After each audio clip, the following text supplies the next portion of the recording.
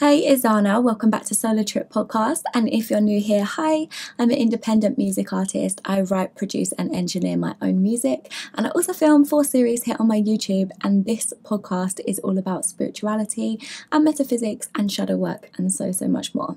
So for this video, obviously I'm not wearing makeup again because it's super hot here in the UK for this week. And there's just no way I'm going to put makeup on. So please excuse the major bare face while we film this video. But I want to talk about being highly sensitive in this world because I feel like with all of the childhood conditioning that gets piled upon us, when we become adults or even throughout our childhood, we can start to take on a lot of shame and a lot of different kind of beliefs and emotions about ourselves and how we feel about ourselves, and then also how we feel about the surrounding external world around us. So when we become adults, we have a lot of these emotions and beliefs about ourselves or emotions towards ourselves, but we don't really understand why or where that originated. We just know that we feel that way. Like you might feel like you don't like your body, or you might feel like there's certain things and certain flaws about yourself that you really just don't like, and you don't know where that actually originated from. Like, when did you start hating your body, and we don't really understand exactly what created it. And obviously, if you actually trace it back, you will come to understand that it probably stems from childhood for the majority of people. And I feel like with how insane this wonderful world is, and how much corruption and chaos and so many negative emotions that we experience, which you can perceive that as like the beauty of the world, is that we experience negative emotions. But obviously, in a lot of the conditioning, we're taught to hate them, and we're taught that feeling negative is bad. So with all of this brainwashing that is piled upon us, you can tend to carry a lot of shame towards who you are and towards being who you are and towards your flaws and towards the things that you're passionate about, the things that you want to do, if they go against your family or if they go against society and what the norms are and stuff like that. So there can just be a lot of shame that we take on for being ourselves and for existing. I know this is a belief that I've held for a very, very long time, and it's something that I'm starting to unravel now and really transform, is holding on to shame around who I am and what I'm here to do and what excites me and all of those kind of things. So I just wanted to delve into it and talk to you guys about it a little bit more, because I feel like it's such a fucking common thing, unfortunately, that so many people, not only do they not like who they are or who they believe they are, but they possibly don't even know much about themselves or have any idea or have even delved into what they're passionate about. Like maybe you don't even know what you like, because we've been conditioned to perceive our path and our future and what we're here for in a certain way that's not necessarily authentic to who we actually are. It's something that our parents taught us, or the school system taught us, or our job taught us, or just following along with the mundane tasks and being in survival mode and needing to pay the bills. Like that kind of daily lifestyle can lead us to basically shutting off our magic, our creativity, our imagination, our intuition. It shuts off a lot of these incredible feminine aspects of everyone. Like whether you're a man, woman, whatever, you have both masculine and feminine energies within you. So like it shuts off the feminine characteristics and things and only really focuses on action and doing and surviving and hustling and grinding, and like just burning yourself out and working as hard as possible just to be able to put a roof over your head. Oh my God, I can't speak. Just to be able to put a roof over your head. So I just want to put this message out there to anyone that is feeling shame or that is unsure of what they want or unsure of who they are or doesn't like who they are, that this belief is not actually your fault, and it's also not actually yours. It's not the truth of who you are. Like, do you really think that source or your soul or your higher self, or however you want to view higher aspects of you, do you really think that they are sitting there, or however you want to view energy, because obviously it's light, like we tend to personify these things and say they're sitting there or they're in the sky or whatever, but of course it's just light and it's just energy. But do you really think that that type of energy that doesn't feel low emotions, that doesn't have a human ego the way that we do, is thinking and contemplating on how unworthy you are. Do you know what I mean? Like, it's just not a concept that can be grasped without being human, which is essentially part of the beauty of why we've even chosen to incarnate, is to experience that polarity of like feeling shame and feeling any kind of low emotion, because we're human and we're here to experience the full spectrum of emotions, and that includes lower emotions. And of course, there's a raising consciousness right now, and people are starting to utilize different ways to raise their vibration, like meditation and yoga and all kinds of sound healing and stuff like that. Like, of course, we can utilize different practices to help raise our vibration and to try and keep it much higher, and to develop our home frequency of being much higher than what it was in previous generations. Like, yeah, it is elevating and it is getting higher, but at the same time, we're still feeling a full spectrum of emotions. You can't block out shame and expect it to go away, because that's just not how it works.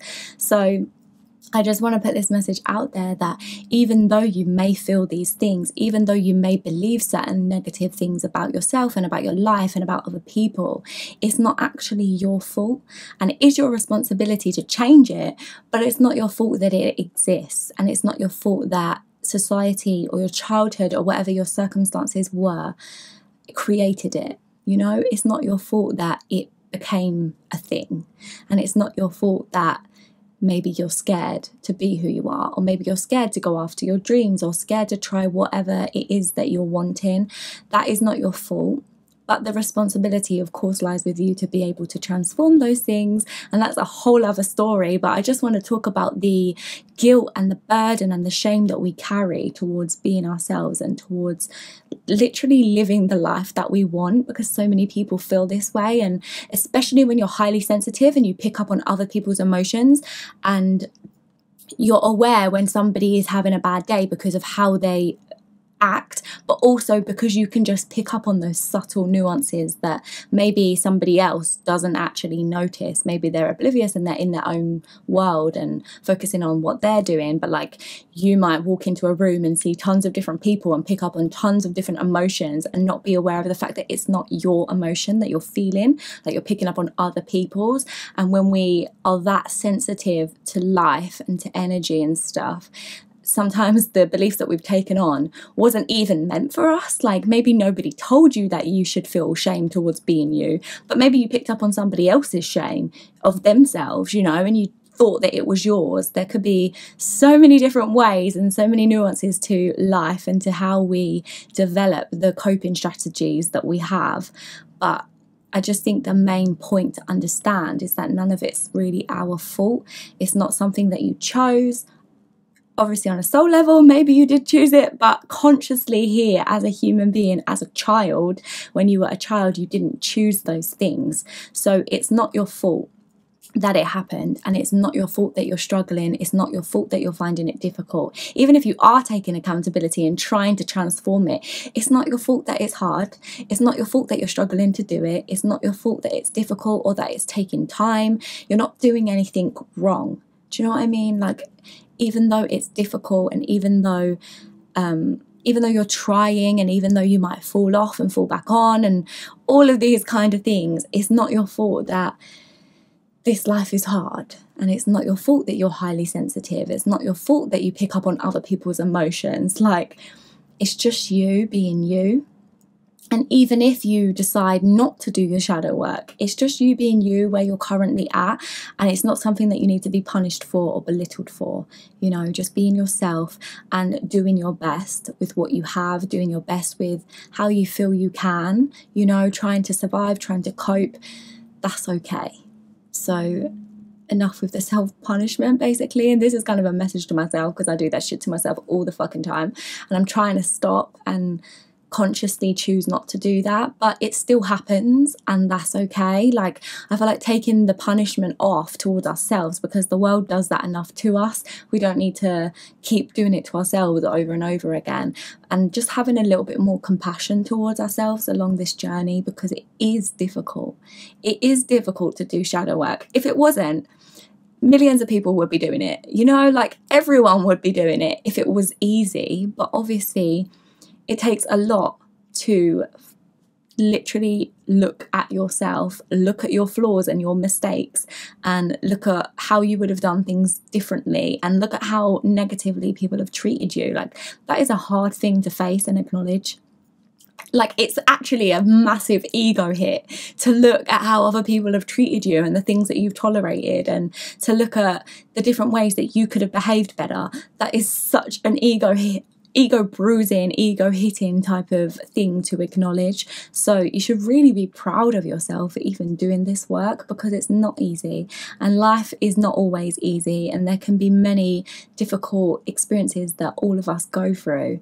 So, like, having a bit more compassion to yourself, because you're here, you're trying to do the work, no matter what level that's at, and no matter how much time you spend doing it, it really doesn't matter. The fact that you're even trying, the fact that you're even considering it, is an incredible, incredible thing, and you should be proud of yourself, because you've come so far from where you were before, and you're trying and you're doing so well. And even when you fall off, even when you feel low, even when you feel miserable and depressed and complete despair and uncertainty, it's okay. You're still you. You still get to be you. And even if you're carrying tons and tons of shame towards yourself, you're still working on it. You're still aware of it. Being aware of it is like the key, the most powerful thing that can happen, and the most powerful switch to even begin to transform it. So you're doing so well, and you'll come so far.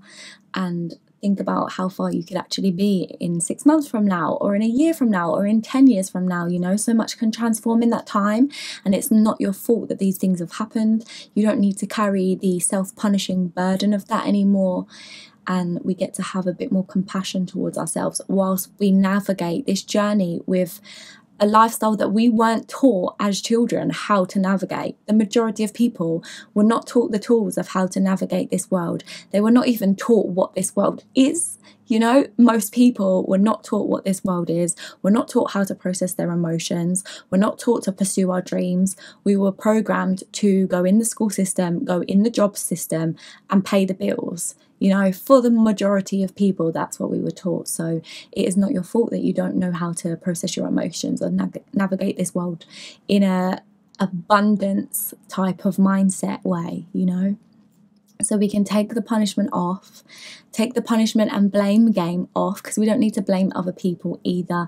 Once we are aware of what caused it and who caused it, then okay, we can accept that, we can forgive them, we can forgive ourselves, and focus on our own inner transformation and cut off whoever we need to cut off out of our lives. You know, it's not about the blame game. It's just about no longer blaming ourselves, because we didn't create this on purpose. We did not cause this, and especially as children. And the fact that you're willing to even try and transform it is just such an incredible thing that you should be so proud of yourself. So I really hope that this episode was helpful. Definitely DM me on Instagram or comment below, or you can text or WhatsApp me. My number is in the description box below. If you have any video ideas or you just want someone to talk to, my number is in the description box. And I also send out inspirational, motivational videos and pictures and quotes and things as well on WhatsApp. So yeah, all the links to my music, my social media, my jewelry, and everything else about me is in the description box below too. And I will see you in the next episode. Bye.